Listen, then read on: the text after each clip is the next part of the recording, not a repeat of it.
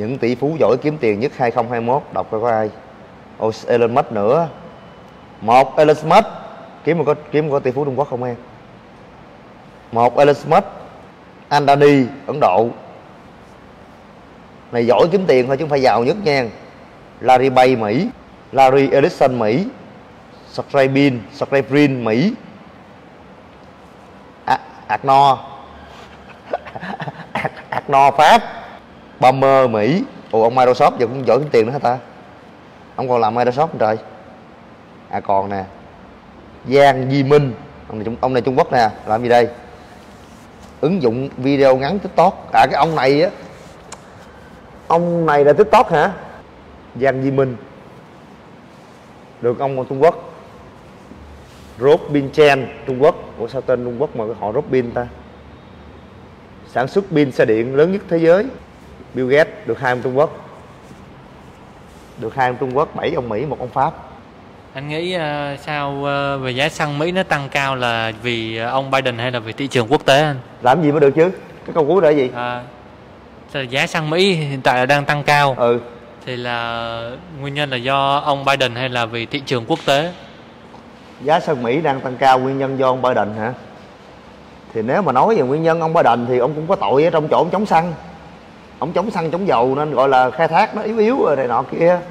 Thì cũng có một phần trách nhiệm của ổng, chứ không phải là hoàn toàn cho ổng. Nhưng mà đảng Cộng Hòa sẽ dịnh vào lý do này bục ổng, vậy thôi. Còn quan điểm của anh á, giá xăng bên Mỹ mày tăng cao mà mày trả bằng tiền đô. Tao Việt Nam tao chưa la, mày la cái gì Mỹ? Đúng không các bạn? Bây giờ bên Mỹ cho tăng cao cỡ nào? 7 đồng 1 gallon. Có đầu thốn không? Bây giờ mình đi cạo neo thôi là 1 giờ mình được 20 đồng, 30 đồng rồi.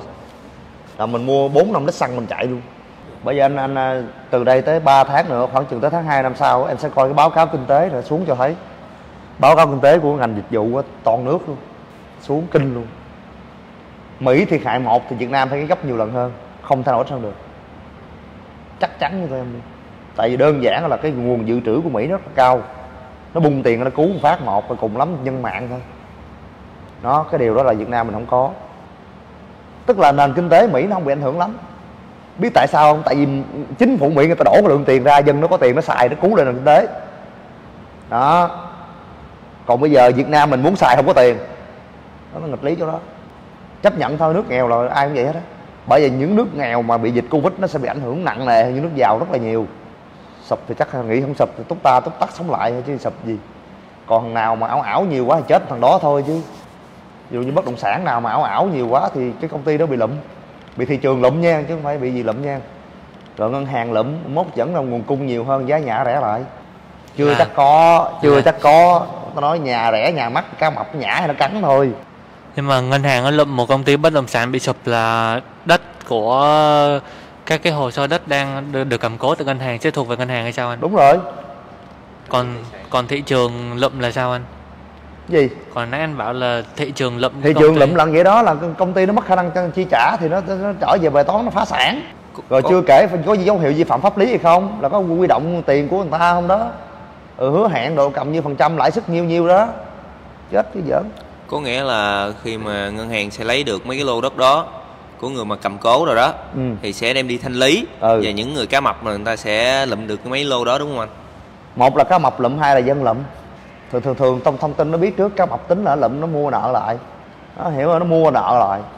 Mua nợ giữa A với B thì lúc đó thị trường tụi em người ngoài tụi em không biết. Còn khi nào mà ngân hàng phát mãi luôn đấu giá mà gõ bon cái chiên cái cùng này nọ kia đó ra rồi đó người ta biết. Còn ví dụ như trước tình huống mà công ty đó nó vỡ nợ, kia đàm phán nó mua lại nợ đó dưới giá gì đó hai bên thống nhất thì đâm ra cái công ty mới sẽ là chủ của cái lô đất đó. Như Nhật Dịch thỉnh thoảng trợ cấp dân tiền anh hỷ. Cái trợ cấp tiền là cái bạn thấy thôi, đằng sau cái đó nó mới là cái vấn đề chúng ta cần phải nghiên cứu, đúng không? Chứ thí dụ như bạn nói là nước này nó cho mình tiền xài là cái cảm giác như là trong lúc mình đói khổ của thằng kia nó cho mình gói xôi. Nhưng mà cái động cơ đằng sau đó là gì? Nó cứu cả cái nền kinh tế. Nó cứu cả cái nền kinh tế. Bạn có tiền bạn mới mua xôi, bạn mua xôi thằng bán xôi nó mới sống được. Thằng bán xôi nó sống được nó mới tập tạ tôi mới sống được. Tôi sống được tôi đi massage nó mới sống được, bạn hiểu chưa? Cái đó là cái sâu xa. Cái đó là gói cho người dân, nó phải gói cho doanh nghiệp nữa đó. Nó phải có gói cho người vay mua nhà nữa, chứ không thể nào để người ta chết ngắt vậy, đúng không? Thí dụ như bên Mỹ, ông chính phủ ông lockdown người dân thì ông phải có trách nhiệm cái lockdown của ông đó. Ông phải thứ nhất là phải giãn nợ cho cái người mà người ta mua nhà đó trong vòng 6 tháng, ngân hàng nó không được đòi. Tháng thứ 7 nó phải trả bù gì đó. Nó phải có lộ trình, tức là cái quyết định của mình nó không được ảnh hưởng tới người khác, hiểu chưa? Và cái quyết định của mình phải gọi là có cái trách nhiệm để mình bảo kê cho những người bây giờ mình bị ảnh hưởng. Vậy thôi, giống như cái công ty nhỏ bên Mỹ sản xuất súp đi, mà nó bị lockdown đi, hay nó bị một cái ông Biden ông bắt ép gì chích gì vaccine phát sủng gì đó, đúng không? Thì ông phải ra một xác định khác là ngân hàng phải cho công ty này vay để công ty này trả lương cho người lao động và để cho công ty này mua nguyên nhiên vật liệu hay là phục vụ sản xuất. Tại vì cái công ty này nó phải sản xuất thì cái người lao động người ta mới có việc làm, mà người lao động người ta có việc làm thì người ta mới có tiền. Cái nhất, cái thứ hai là cái lượng hàng hóa trên thị trường nó đủ sức để nó lưu thông đó. Tất nhiên nó không bình thường được, nhưng mà nó giảm thiểu rất là nhiều. Ý anh nói ở đây á là cái quyết sách của chính phủ Mỹ nó không thể nào mà nó làm cho nền kinh tế Mỹ bình thường lúc không dịch, nhưng mà nó sẽ giảm thiểu sát thương rất là nhiều. Chứ còn cái của em nhìn thấy là chỉ phát tiền cho người dân từng mấy trăm đô rồi này nó là một phần thôi, nó còn nhiều cái khác nữa. Nó phải có những cái gói. Thứ nhất là những cái gói ưu tiên cho công nghệ sinh học để sản xuất ra vaccine, thuốc thủng này nọ kia các thứ. Tức là không phải cho tiền đó mà có thể cho mượn lãi suất thấp hay như thế nào đó, hoặc là chính phủ đứng ra quảng cáo đó. Tức là những người của chính phủ Mỹ đứng ra quảng cáo vaccine của Mỹ. Ông vậy thì người ta mới chơi chứ. Ghê, vaccine ông xịn quá, quảng cáo rồi chính phủ chích ghê mua quảng cáo các thứ. Thì đâm ra đó là cái vaccine nó mang thương hiệu của Mỹ, từ đó nó ảnh hưởng tới thế giới. Và chính phủ Mỹ PR luôn tất cả thứ, nên vaccine của Mỹ nó tràn ngập khắp thế giới. Nên công ty vaccine Mỹ lợi nhuận rất cao. Nó vô thế hết rồi các bạn. Bạn ngồi bằng tĩnh tâm, bạn nghiên cứu lại, bạn ngẫm lại đi, nó vô thế hết rồi. Mà chưa kể vaccine nó trở thành công cụ về chính trị nữa. Giờ lấy vợ nếu kê khai tài sản trước hôn nhân thì nó 3 chấm. Quá có cách nào khéo léo không anh? Kê khai tài sản trước hôn nhân, tôi không có tài sản, tài sản của cha mẹ tôi. Ví dụ giờ tổng kết cuối năm, tổng kết báo cáo kinh tế cuối năm một năm mà ngành dịch vụ nó sụt á, nhưng mà hai ngành khác nó có xây dựng công nghiệp đồ nó bù đắp lại thì nó có ảnh hưởng gì không anh? Chắc chắn mày không thể rồi, ảo rồi con. Nếu mà nói về sản xuất với công nghiệp thì em phải biết bài toán FDA. Tất cả những mặt hàng chủ lực xuất khẩu đều FDA nắm hết. Thì FDA là công ty nước ngoài đầu tư và phát triển ở Việt Nam, chứ không phải là doanh nghiệp Việt Nam. Ok, Việt Nam mình giàu lên phần rất lớn nhờ FDA. Bởi vì Việt Nam mình phát triển sản xuất nó phải đúng vô những trọng tâm. Thứ nhất nông nghiệp, thứ hai thủ công mỹ nghệ đó. Mấy cái đó nó là gì? Đó là truyền thống, nó là gọi là nó là gì? Những cái nghề của Việt Nam mình. Còn anh thấy giờ đâu có ai sản xuất cái đó đâu, xuất gì đâu không rồi. Nông nghiệp thì chết lên chết xuống hết năm này qua tháng nọ. Cái vụ mà container ùn ứ đó bay vô mà ngồi đó binh cho được nữa tôi không chịu luôn. Vậy tôi hỏi các bạn binh vụ container đó thì cái thiệt hại cho những người bán hàng đó các bạn có trang trải được, bạn chia sẻ được hay không? Các bạn nói chuyện có dựa trên quan điểm và nỗi khổ của họ không? Hay là bạn nói cho đã cái mỏ bạn nói giờ làm ăn Trung Quốc ngon lắm, nó mua nhiều rồi ABC, nói hay quá ra cứu người ta đi, đúng không? Nên mình nói gì nó phải đặt trên cái lòng nhân, tức là thiệt hại của đồng bào mình phải thấm thiết cái đó, chứ còn không thể nào nói gì được. Còn tất nhiên kinh doanh có lợi có lỗ, mà các bạn biết trước đường đó bạn lao đầu vào thì bạn phải chịu thôi. Vậy đầu tư vào các ngành sản xuất truyền thống á, là nó là cái sự tạo ra một cái lượng nó giúp kinh tế phát triển mạnh, hay là nó là cái sự chắc ăn anh? Kiểu là thứ nhất nó giúp kinh tế phát triển mạnh, và thứ hai nó là của mình. Nó vừa giúp cái người làm kinh tế mà nó vừa giúp những cái người nông dân nữa. Mình phải đẩy mạnh cái nông nghiệp để mình giúp những người nông dân của mình nữa. Mình phải đi ký hợp đồng với Mỹ đế với châu Âu, đúng không? Mình phải có cái thị trường cao cấp đó. Cái đó là cái nòng cốt, chứ không phải giờ đi bán cho mấy thằng nghèo. Bán cho mấy nước nghèo thì không bao giờ là cái bài toán kinh tế bền vững cả, mà mình cũng không phát triển luôn nữa, đúng không? Bạn muốn phát triển thì bạn phải có cái đích bạn nhìn đó, cái đích đến của bạn nhìn đó, thì mình phải đạt được cái đích đến đó, thì từ đích đến đó mình mới bán cho những người khác, nó ok hơn. Chứ giờ mình chê thằng Mỹ cao quá thôi bán cho con này thấp, cái mình cứ đi thằng này muôn đời không báo được cho thằng này, mà trong khi bán cho thằng giống y đúc mình nè, nó vừa là đối thủ mình mà vừa khách hàng của mình, chơi vậy ngon không? Rồi tại sao mình không lách qua mình bán cho thằng nó không phải là đối thủ của mình thì nó an toàn hơn? Xong rồi nói tới nó luôn, nó xuôi cuối cùng là bán nó không chịu mua. Vậy thì phải coi tại sao nó không chịu mua. Chừng nó cao quá. Ủa chừng nó cao cái mình bỏ luôn, mình không làm. Rồi xong cuộc đời mình ăn chủng thấp tè vậy hoài. Rồi xong rồi dân nhà giàu người ta sẽ quay lưng lên đến nông sản Việt. Tay bạn nó ở cái chừng cao quá, bạn không làm được thì người ta ăn cái chừng cao hơn, chứ người ta giàu ta phải ăn chừng cao chứ. Sao bắt người ta giàu ta ăn cái chừng thấp tè vậy hoài. Nó ăn nho Mỹ, nó ăn nho Úc, nó ăn cherry, nó ăn gì Nhật Bản, chuối gì đó lum la hết. Rồi nhìn cái đó thấy đau không? Phải đối ngược với những cái ngành sản xuất truyền thống như vậy là những ngành sản xuất như nào anh? Sao em? Đối ngược lại với những cái ngành sản xuất truyền thống như là nông nghiệp và dệt may các kiểu thì ngược lại cái ngành đó là cái gì anh? Ngược lại ngành đó là cái gì là sao không hiểu, em hỏi luôn. Thế là ý em bảo là anh bảo là phải đầu tư vô mấy cái ngành sản xuất truyền thống á để tạo ra sự chắc chắn cũng như là tiềm lực nền kinh tế đó. Thì sản xuất những cái phù phiếm xa hoa, những cái không phải là của mình, những cái mình không có nền tảng, những cái mình đi vay đi mượn, những cái mình đi gia công. Thí dụ như gia công, thà gia công làm mướn luôn.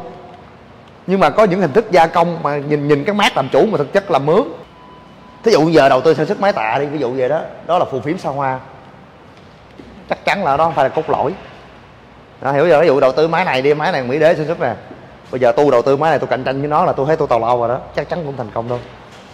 Tại sao vậy anh? Trong khi cơ khí sắt thép rồi nó cũng là nội địa mình khai thác ra mà. Ủa vậy thành phẩm đủ chất lượng hay không em? Sắt thép nó nhiều loại lắm chứ đâu phải là một loại đâu. Sắt thép làm máy này khác sắt thép xây dựng. Mà chưa kể sắt thép Việt Nam nhập cũng hơi bị ớn á. Công nghệ luyện kim đi tới đâu? Rồi sản xuất ra bán cho ai? Giá thành bao nhiêu? Đúng không? Trong khi Việt Nam mình có trái măng cục ngon, anh chỉ cần khai thác trái măng cục tốt rồi không nào cạnh tranh được hết đó. Mày ngon mà đem măng cục về Mexico mày trồng đi. Lúc này anh sản xuất lại anh bạn kia không? Ông bạn mình á, ông bự bự á. Trong khi mà ông bự bự đổ sản phẩm qua bên Việt Nam mình mua quá trời mua luôn. Bây giờ đi phòng gym nào mà 200-400 ngàn, dưới chị dưới 500-600 ngàn tháng toàn là anh bạn không. Trương Thành nhắc FDI ở Việt Nam mình không quản lý chưa thật sự tốt anh. Em làm con gia cầm trong khi trong nước giá cả người chăn nuôi khó khăn. Đúng, thằng này làm nông nghiệp cốt lõi đây, nhưng mà tại bạn Trương Thành yếu vốn thôi. Còn các doanh nghiệp đi nhập gà đông lạnh. Đúng, còn Trương Thành nó là gì, là một tài phiệt nhỏ trong ngành nông nghiệp, nhưng mà thôi sức em thân cô thế cô em xác định đi em. Nói chung mình là FDI á, thì nên FDI cái gì? FDI công nghệ chứ FDI sản xuất FDI chi đó. FDI công nghệ là gì? FDI chỉ là công nghệ thực phẩm đó, tức là ví dụ như công ty đó nó vô chế biến gì đó không biết ha, nhưng mà nó phải thu mua nông sản của người dân đó, cái đó là ok. Hoặc là FDI những cái mà cao siêu như điện thoại, đúng không, AI, trí tuệ nhân tạo đồ, mấy cái đó mới ok. Còn FDI mấy công ty may, ông FDI công ty may. Bạn chân thành bạn phát biểu là phải nâng tỷ lệ nội địa hóa trước, rồi xuất đi trước và đi nhập sau cùng. Suy cho cùng là do tư duy hướng ngoại thoái hóa của dân mình. Nội địa hóa cái gì mày? Nội địa hóa nó phải nội địa hóa cái gì, đang nói lĩnh vực nào? Đâu phải lĩnh vực nào cũng có nội địa hóa đâu. Thí dụ giờ sản xuất trứng đi, công ty lớn nhất của Hà Lan vô FDI bụp phát một đó, ok, anh sản xuất trứng, mày nuôi gà theo chuẩn của anh nha, anh chỉ cho mày công nghệ mày nuôi đi đó, vậy ngon rồi. Người nông dân nuôi theo công nghệ đó, rồi xong rồi kỹ sư nó hay gì đó tới nó coi một tháng rồi đầu ra ổn định.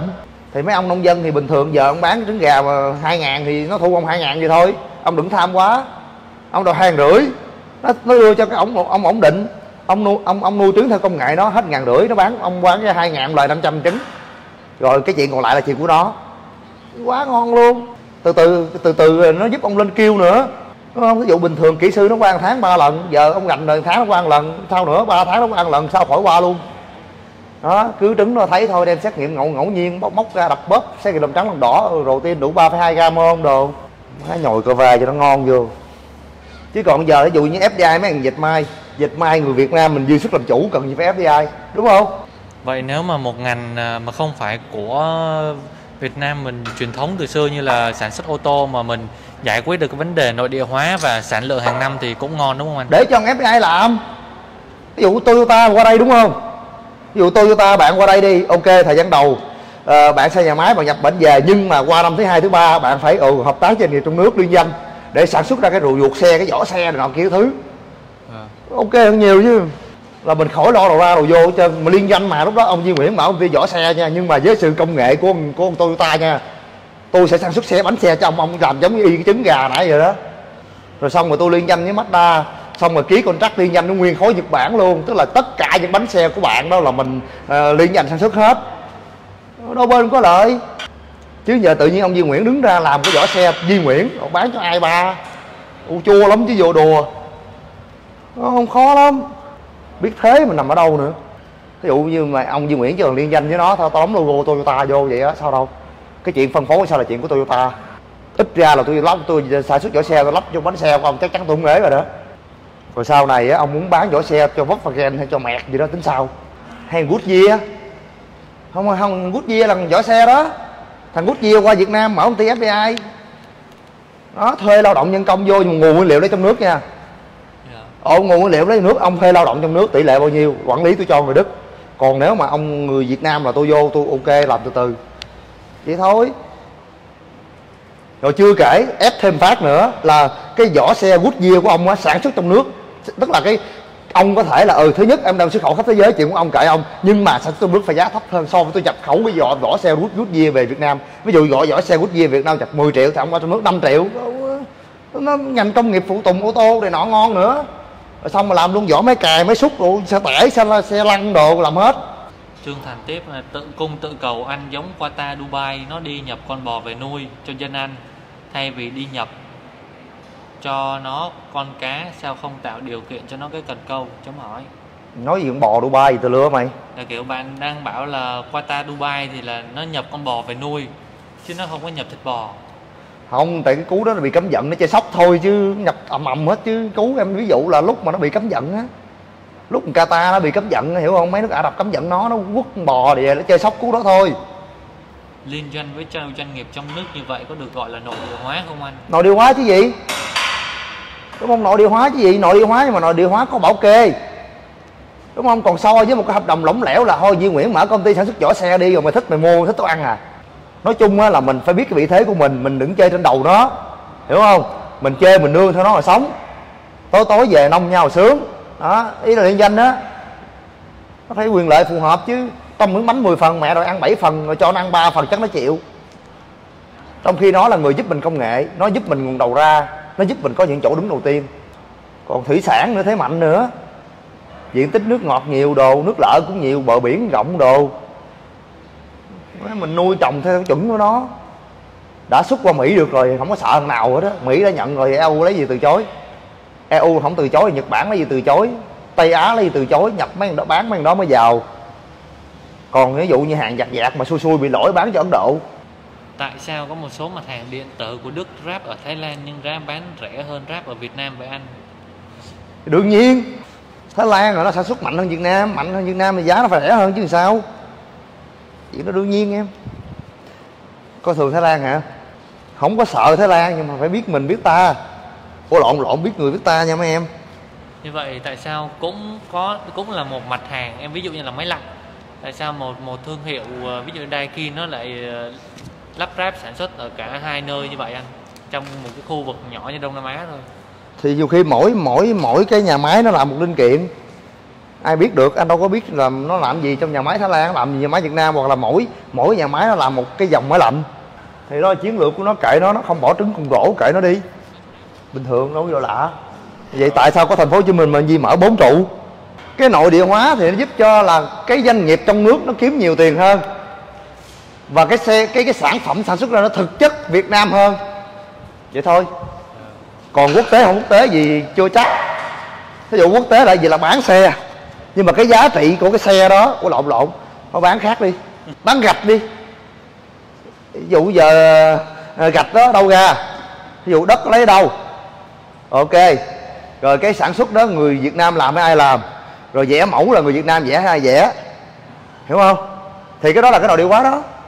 Còn bây giờ ví dụ như tự nhiên thằng Khứa kia vô Việt Nam mình mở công ty FDA về gạch, xong rồi đất thì nó nhập bên Trung Quốc, công nhân thì của mình, rồi xong thì rồi quản lý thì của nó, thị trường của nó nước ngoài luôn. Vậy người Việt Nam mình ăn gì? Ăn được chắc được đồng thuế của nó. Xong nó chơi bài chuyển giá nữa, đau đầu luôn. Chuyển giá là gì? Giống như đất bên Trung Quốc mua 1 đô 1 cục, giờ nó khai 10 đô đồ kiểu. Như Nike với Adidas đặt ở Việt Nam nhưng nó có bảo kê, đúng nó bảo kê đâu ra. Nó xuất khẩu khắp thế giới đó, vậy nó ngon rồi. Mai mốt người Việt Nam mình tham gia được vẽ mẫu đồ này nữa là ngon. Thậm chí nó ao sụt cái đế giày hay gì đó cũng ngon nữa. Anh Duy Nguyễn thành lập công ty đế giày, đúng không? Xong rồi sản xuất xong rồi nó nhận, nó nhập, nó lại gấp vô cái giày của nó. Không cần đế giày, cái hộp đựng giày cũng được. Thí dụ giờ thằng nào FDI sức vô đây rồi anh Duy Nguyễn sức cái vỏ cái vỏ sức không, kiếm cơm thôi. Không thấy thằng Hàn Quốc đó, nó biết người biết ta, nó lên nhanh lắm. Đừng sống, đừng có bú láo, đừng có ngáo ngáo là ok. Chưa hùng mà đã hung với ông nội kia kìa, giờ ai cũng ghét hết. Ra thế giới nó ghét như gì. Chẳng qua mấy nào làm ăn ở bên đó thì vì thị trường nó luồn cuối chút đỉnh này nọ thôi chứ. Nhưng mà xui thằng nào luồn cuối quá bị dân bản địa đập lại. Mỹ nó đập lại đó, này mày chơi. Ví dụ thuê đất 9 năm có đóng thuế không anh? Lên mạng tìm nhanh bài báo là gì Mỹ chuyển cho Việt Nam bao nhiêu tiền á. Cái vụ mà thuê đất xây lãnh sự quán ở Hà Nội á, 99 năm đất vàng. Thấy không? Còn thấy thằng Mỹ nó sòng phẳng không? Đập tiền bụp liền, không có sồn, không lâu lắc riết gì chứ. Bữa nay có thông tin chính thức là nha các bạn, chính phủ không đồng ý nhập 37 toa xe Nhật cũ. Mà thiệt quan điểm cá nhân của anh cũng đừng nên nhập. Cũ quá rồi. 40 năm rồi thấy không? Nó sượng nhiều cái lắm em. Thứ nhất là nó cũ rồi, đúng không? Mà nó cũ rồi mà mình nhập cái cũ về lâu vậy á, 40 năm rồi. Rồi còn ở cái góc độ khác á, là nhiều khi mình nói Việt Nam đang phát triển bằng Nhật, bằng nhiết này nọ, tự nhiên nhập toa xe cũ của nó đâm ra sượng nữa. Nên thôi, nếu mà nhịn ăn chút đỉnh gom tiền mua thì được. Còn mà cái này thấy nó cũng hơi kỳ kỳ, nên nói chung đây là một cái quyết định mà theo anh nó cũng phù hợp với anh. Còn với bạn sao mình không biết nha. Gần mà anh, GDP Samsung đối với Hàn Quốc cũng tương tự GDP của RIM đối với Việt Nam. Thôi thì ai biết, anh đâu có nghiên cứu mà em ơi. Tại vì anh thấy Samsung là con gà để trứng vàng, nó quan trọng. Con gà trứng vàng đây gì? Chất xám tạo ra tiền. Đó, cái đó là anh thấy ghê rồi. Không, bàn sâu chứ. Thằng Samsung quất Apple luôn. Apple chất xám và tạo ra tiền. Thì giờ là cuộc đua song mã giữa Apple với Samsung. Đó. Samsung là đệ Mỹ đế, Apple là Mỹ đế, nói chung cha con nhà đó thống lĩnh thế giới. Có em Huawei nhà mình mới nhú lên, xong rồi cái Mỹ đế quốc phát một, tới giờ này không biết đi đâu về đâu luôn. Ác thiệt chứ, Mỹ kỳ cục. Hai đứa anh hung men. Tên nghe phèn quá. Nó phèn nhưng mà nói cái vấn đề một cái đế chế mà nó ghê là gì? Nó ao sụt ra khắp thế giới, tức là thị trường đó là thị trường của thế giới. Còn cái thằng mà thị trường nội địa thôi, cho mày phát triển cỡ nào cỡ mày cũng chỉ làm vua ao làng thôi. Mà cái đế chế đó nó có dễ sụp, hiểu không? Thấy gì đó, gì quên gì Everin đó. Giờ ôm khoản nợ đi không có tiền trả luôn, chết đẹp luôn. Cái kiểu như Everin phá sản nó có thể thực hiện cái chiêu ve sầu thoát xác được không anh? Ve sầu thoát xác là thoát làm sao? Đất cát nó nằm chỗ đóng đó, nó vợ nhà nó bóc đi hả? Nói chung mà về công nghệ ghê nhất là Apple rồi, đúng không? Hãng bích tắc của Mỹ này đâu phải vừa. Bây giờ mình Apple không nói đi, nó còn Microsoft nữa, đúng chưa? Microsoft nó còn có một Google nữa, thấy ghê không? Rồi nó còn có một Reader, nó còn Amazon nữa. Rồi chưa kể nó còn thằng gì Oracle, rồi thằng gì nữa ta? Ủa, quá trời đông luôn. Đâu phải là một thằng đâu, mà nó kêu là tập đoàn tích tách. Ghê lắm. Bây giờ nó di căng cắm rễ cho thế giới rồi. Nó mà chữ Latin nó mạnh hơn chữ tượng hình nữa. Cái điểm đó phải nên nhớ nữa, ta chữ Latin nó thân thuộc hơn, nó gần gũi hơn chữ A B C D E F G rồi đó. Còn mấy cái chữ tượng hình thì nó khó hơn.